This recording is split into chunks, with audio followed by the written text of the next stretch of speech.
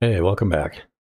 Today, I thought I'd do a quick video to show how I made this D-ring for my lightsaber model in Plasticity.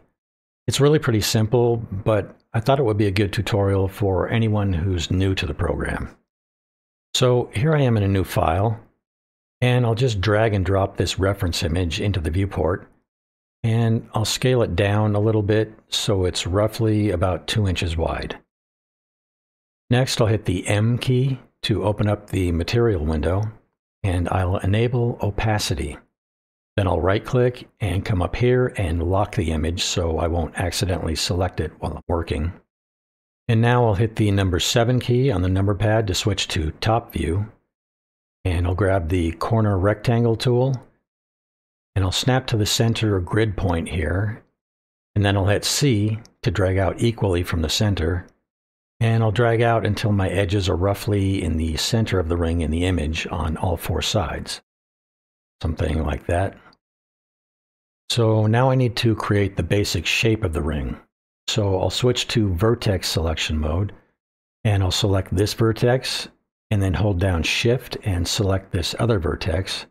And then I can come down here and click the fillet button. Or I can just hit the keyboard shortcut B to start the command. Then I'll grab the handle, and depending on which way you drag your cursor, you'll either get a chamfer or a fillet.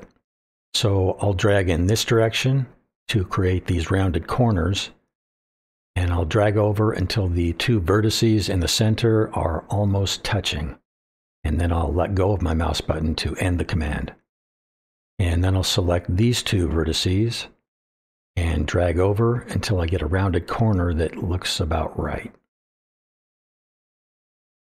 So now that I have the basic shape, I'll switch to edge mode, and you see my edge is already selected, so I'll come down here and click on the pipe tool, and that will create a pipe. And it will open up this pipe menu where you can set your parameters. And I think it's a little thin, so I want to increase the thickness by adjusting the section size.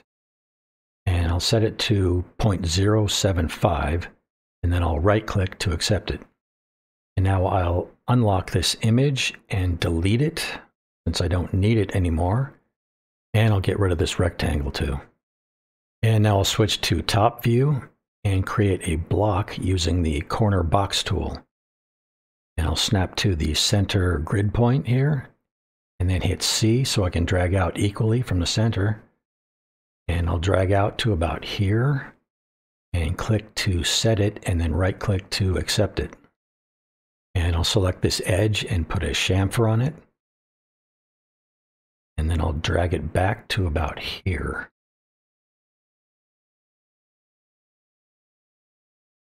And now I need to cut a hole in the block. So I'll click on the ring to select it. Then I'll click on this straight part of the ring to highlight it and then hit Shift D to duplicate it. And now I'm going to scale it up so it's just a little bit bigger than the ring. And now I need to cap these holes so I can use the pipe to cut a hole on the block. So I'll select this edge and then come down here to the Patch Holes tool. Or you can hit Shift J and that will close off the end. Then I'll come over to the other end and do the same thing. Select the edge, close it up. And now I can select the box and Shift select the pipe. Then come down here to Boolean, make sure I'm set to difference, and then click OK. And now I have a hole cut in the box. Or if I undo that and select the box and Shift select the pipe, then hit Q, and then right click, it does the same thing, just a little faster. And now the last thing I'll do is select the edge of the hole, and then Shift select this other hole, and I can put a little chamfer on the edge. And then if you want to rotate the ring so it's hanging down, select the ring, then hit R for rotate. And then over here you see you can hit V for pivot. And I can snap the pivot point to the center of the straight part of the ring here. And then I can rotate it around that pivot point so it's hanging down at 90 degrees.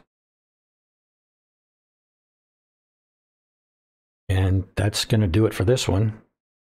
If you have any questions or comments, go ahead and post them below. And as always, if you found this video helpful, give it a thumbs up and consider subscribing. Thanks for watching, and I'll see you on the next one.